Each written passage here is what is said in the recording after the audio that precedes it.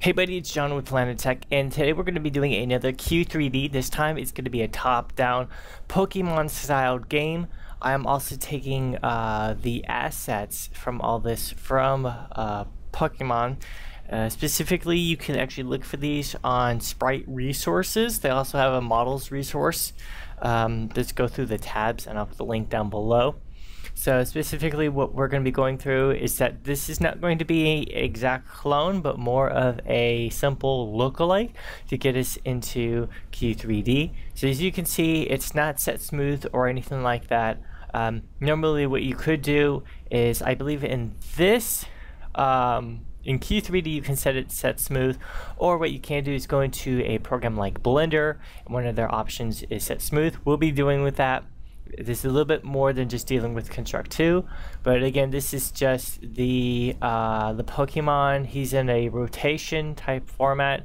Again, you can always do the cameras and everything, but as this is not a straightforward 3D engine, or like in Unity where it does 2D and 3D, it's a straight up 2D in this game engine. I decided, you know, we're just going to keep it simple, and we're just going to do a simple basic interface UI, and then we're going to get more in depth when we actually deal with characters that move around. So we're going to have 2D sprite characters and then a 3D environment angled down so we can actually see the town and village and everything, and maybe do some communications and walk through some a little bit of forest and everything. So as you can see right here, I have in Q3D, if you have it, or if you don't have it, I'll show you in a little bit. This is a 3D sprite.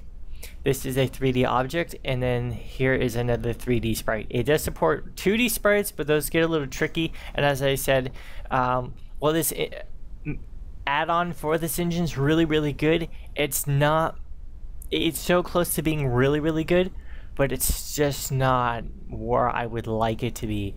Again, it said that Construct 2 doesn't support even some basic 3D stuff, or build it into the into the engine, but don't exactly build anything like command wise and allow the community to do all that. But that's neither here or there. We're just dealing with what we have. So again, we have a rotating 3D Pokemon, and I'll pull that back up again.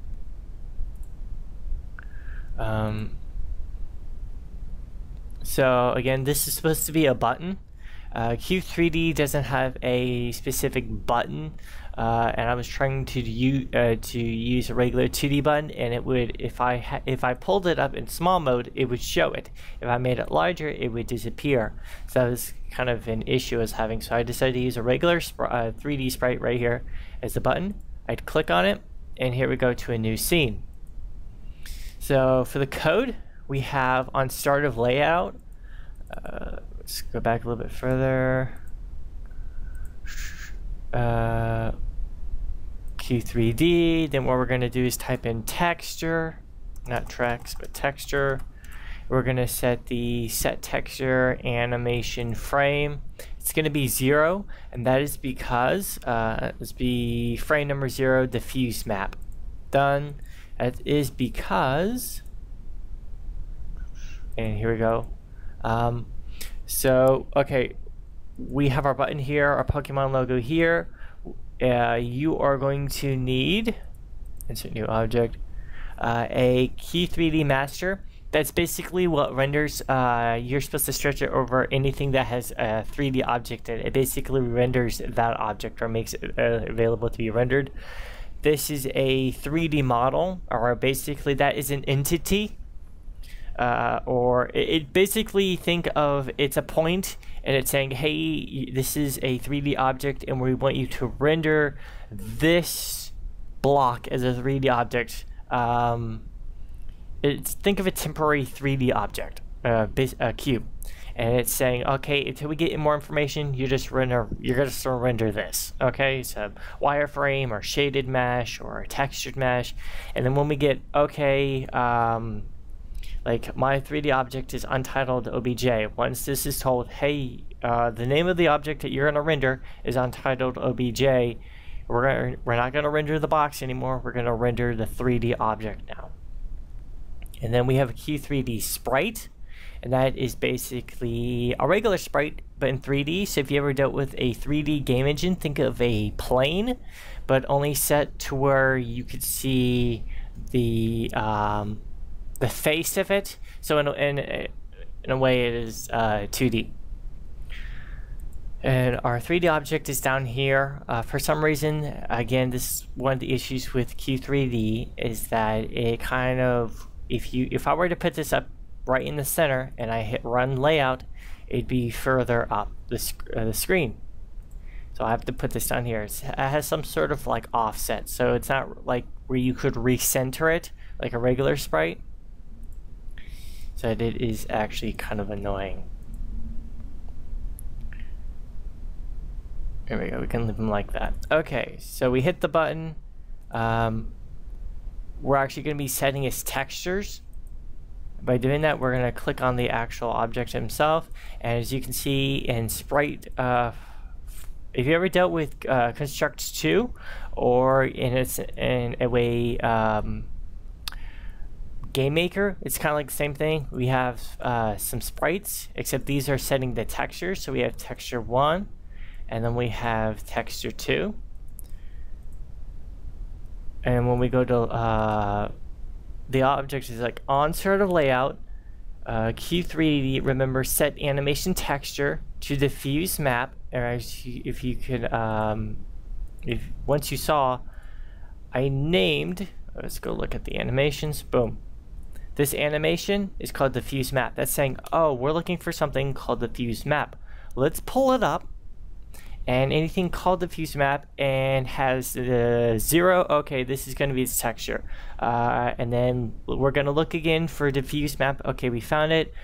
This time we're looking for 1. Okay, we found it. We're going to place those as textures on this object. Every tick, we're going to rotate around a local space of 0, 1, 0 by 1 degrees. And then on start of on left click, purple button, in this case it's the Q3D sprite 2, go to next layout. So very simple. Let's see if we can do a little bit more. I'm going to show you guys how to import some 3D model stuff. So we're going to go to Q3D model. I'm going to place a new one right here, and I'm going to set his texture as red. Right there. Now it doesn't show it because I have to, on debug properties, editor representation, and this is the editor, I want it to set to texture. There you go, it goes red. Now, how do we actually show this as being, you know, an actual object? But, well, there it is, right there. Now what I have to do is I'm going to click on this. As you can see, it's referencing my object.obj. That's a cube. I don't want a cube. I want untitled object. Now, this is when you import. So we're going to click right on files and import, and then you can click on something like untitled obj. It always has to be an obj. And then we're going to paste untitled, and then we're going to type in .obj.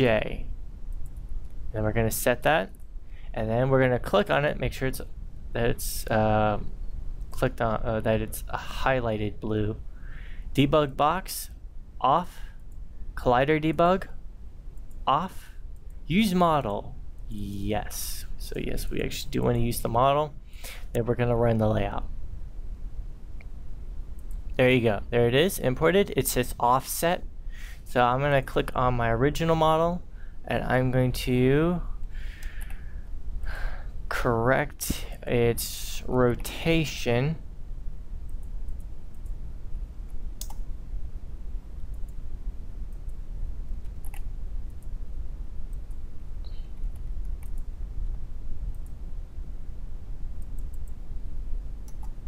Okay, we're going to run the layout again.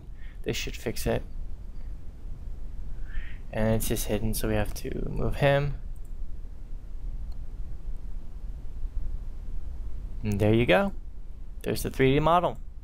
Okay, so in the next part, we're going to work on a little menu so that, well, actually the second part of the layout deals with a animated sprite and a simple background.